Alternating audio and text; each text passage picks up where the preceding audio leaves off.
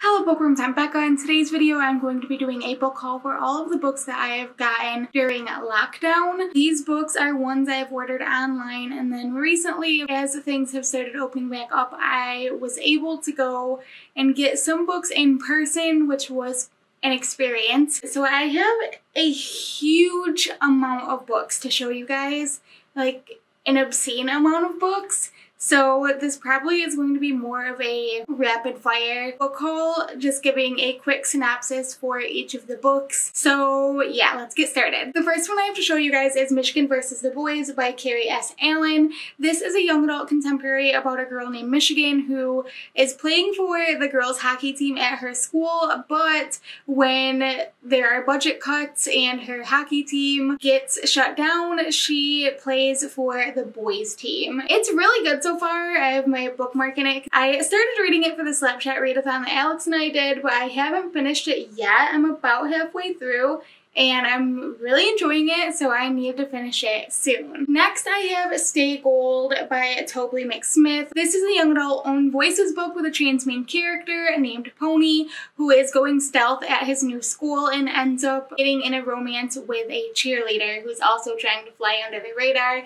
It sounds like it's going to be really good. Alex says it is absolutely incredible and is a huge Tobley stan now, so I know that I need to read this as soon as possible. Like the rest of these books, I'm sure that will be a running theme throughout this video, me saying that I actually need to read the books that I'm buying. Go figure. The next one I have to show you is A Good Kind of Trouble by Lisa Moore Ramey. This is a debut middle grade novel in which we follow a girl named Shayla who has always followed the rules and is just trying to get through 7th grade in one piece until her older sister is involved with the Black Lives Matter movement and is very vocal with it, but Shayla doesn't know if that's the route that she wants to take. But after going to a protest, she knows that she wants to take some sort of stand, so she ends up wearing a black armband to school to show her support, and people start taking sides. Shayla isn't sure if she wants to speak out or not still, but she knows that some rules are worth breaking. So I feel like this is going to be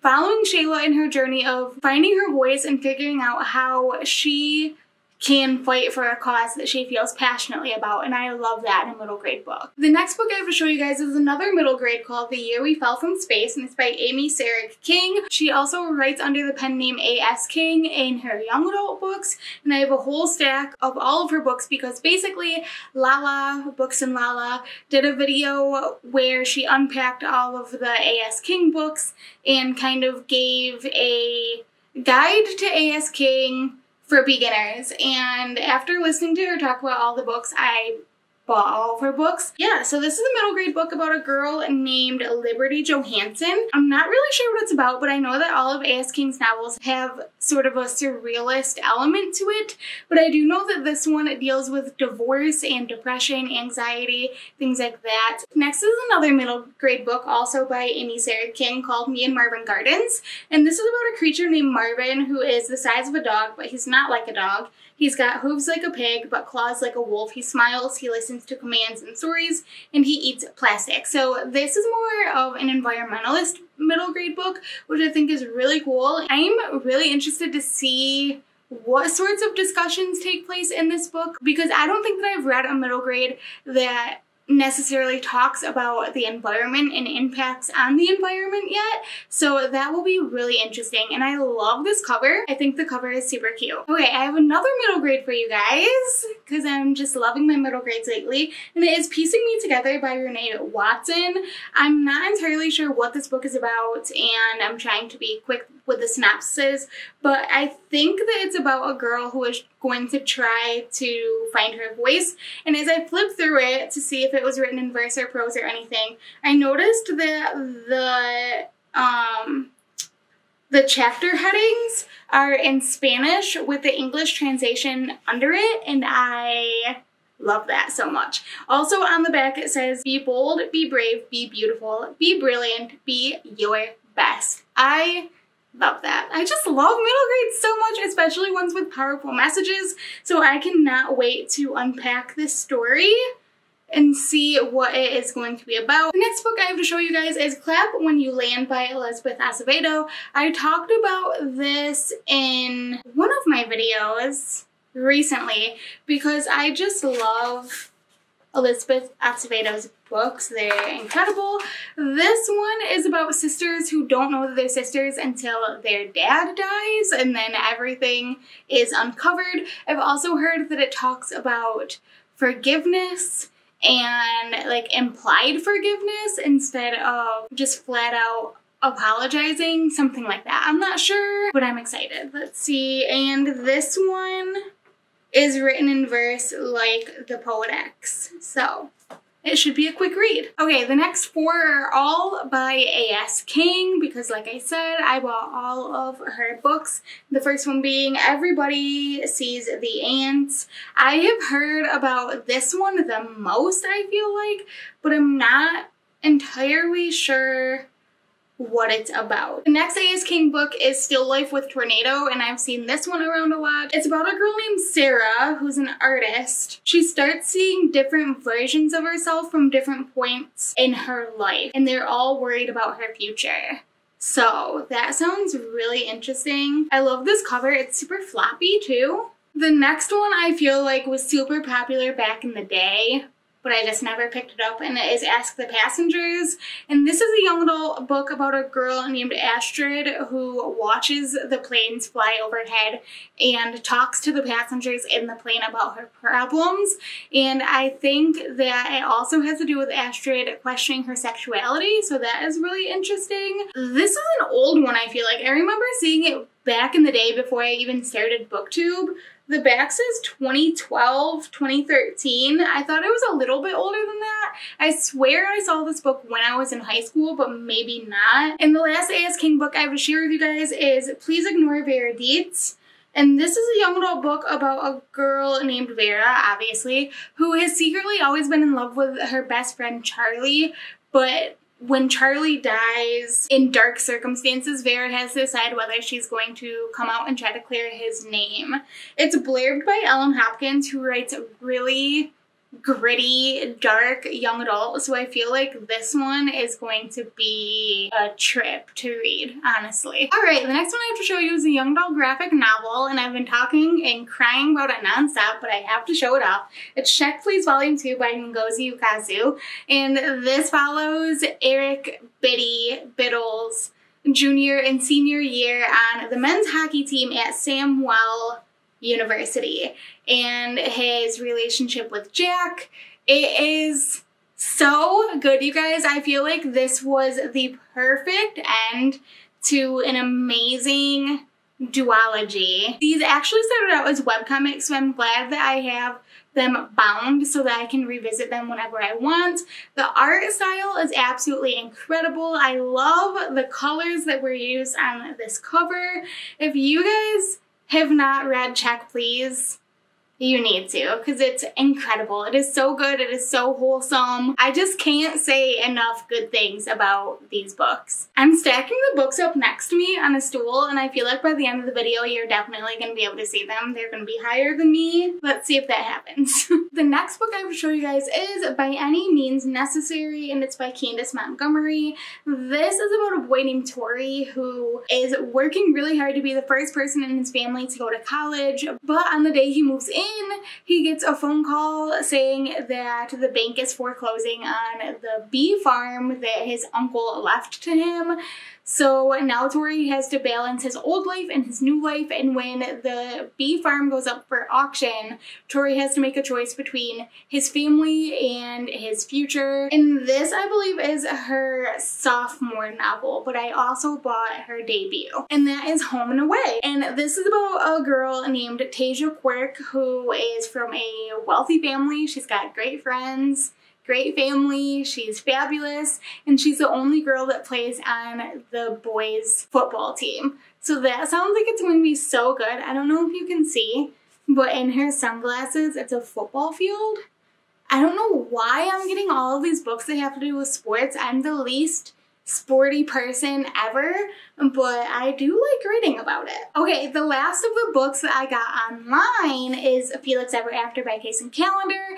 I just read this book. This is a young adult own voices novel about a boy named Felix Love who wants nothing more than to fall in love, but he feels like it will never happen to him because he has too much baggage and he's one marginalization too many. And then to top it all off at his summer art program, somebody anonymously puts up an art installation dead naming him and then starts sending transphobic messages to him on Instagram, and Felix knows that he needs to devise some sort of plan, so he creates a catfish plan and ends up in a quasi-love triangle. It is a messy, messy, messy book, but it was so good. I loved it though. I did give it 5 stars. It was so, so good. Okay, now I have a huge bag of books that I got from Barnes & Noble. The first one being Love and Other Carnivorous Plants by Florence Gonzalez. I don't know if I said that right. I am sorry if I did not. I don't know much about this book, but I know that it deals with eating disorders and mental illness, and it's also a queer book. So honestly, I picked it up because of the cover and the title. The next one I have to show you, I'm so excited for you guys. I didn't even realize that it was out yet, and I almost screamed in the middle of Barnes & Noble. And it is Camp by Elsie Rawson. This is a book about a summer camp for queer teens, and we follow a boy named Randy Kappelhoff, and he loves going to this camp and being in the musical and all of that, but he also falls for this other boy named Hudson, who is very masculine and only likes other masked men. Randy returns the next year to camp as Dell and tries to be super masked to get Hudson to fall for him, even if it means giving up things he loves, like painting his nails and doing things that are typically more feminine. So this book talks a lot about toxic masculinity, and we love to see it. The next one I have to show you guys is Dear Universe by Florence Gonzalez. So I have another one by her, but Love and Other Carnivorous Plants was her debut novel. So this one is her sophomore novel, and it's about a girl named Chamomile, and she is dealing with a lot of things like anxiety and going to school and trying to finish her college applications while her father is also suffering from a terminal illness. So it sounds like it's going to be something. It says, the tagline is, "I'm sorry for interrupting you with my presence." And that just hit me. That just really hit me, and I needed to grab it. Next we have This Coven Won't Break by Isabel Sterling. This is the sequel to These Witches Won't Burn, and I don't really know what this one is about. I want to go in blind.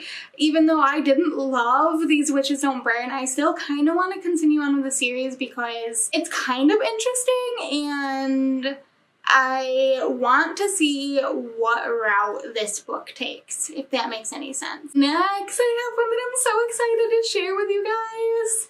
It is The Black Flamingo by Dean Atta, and this is about a boy named Michael who's a mixed-race gay teen living in London, and he feels like he's never like Greek enough or black enough, and he doesn't know what his identity is, and then he discovers the world of drag.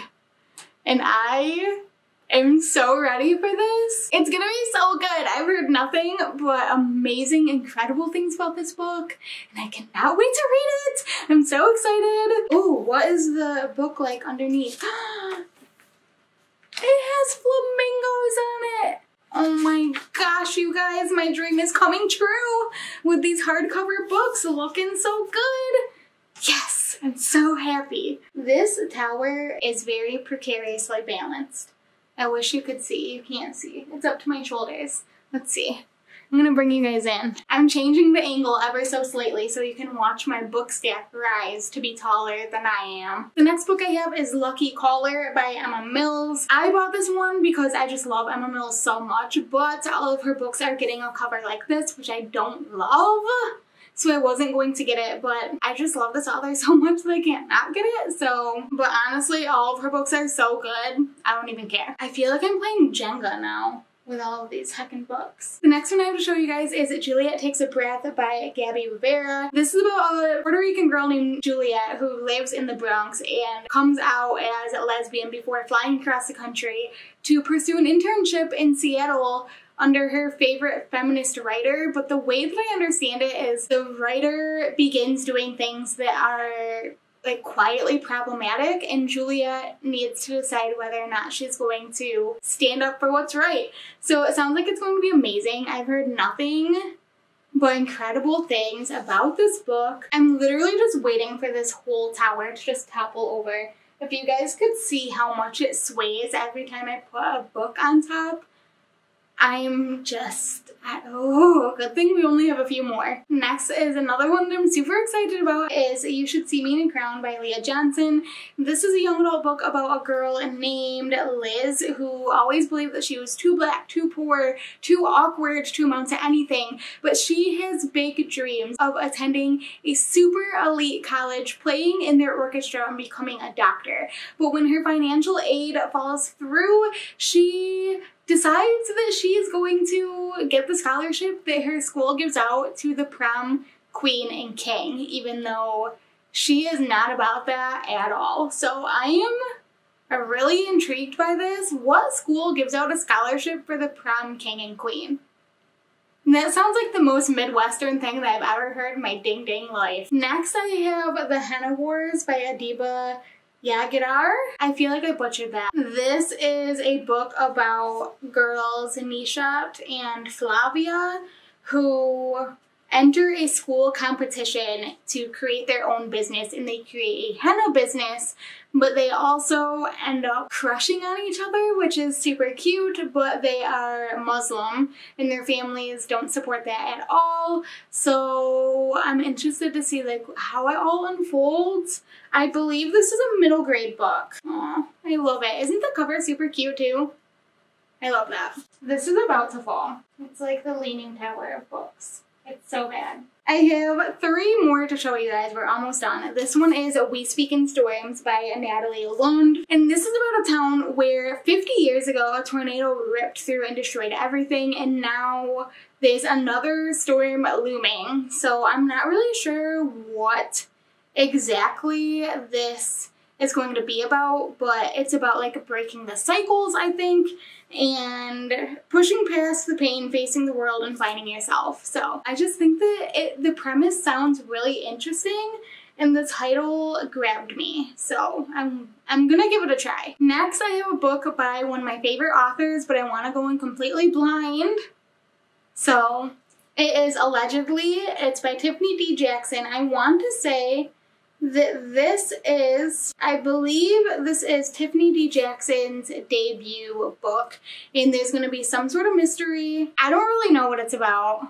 I just know that there's going to be some sort of mystery. I don't want to even read the back.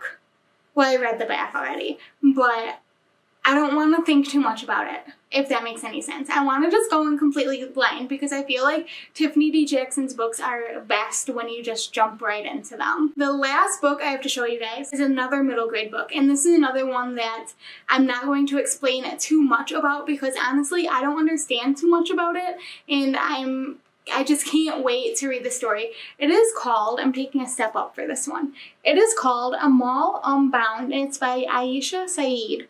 And this book is about a girl who lives in Pakistan. After she offends her village's ruling family, she has to serve them. So this is a middle grade book about indentured servitude, you guys. And I think that that is so important, and this cover is stunning. Amal also has dreams of becoming a teacher. So it's about her trying to become educated while also being a servant to this family, and it takes place in Pakistan.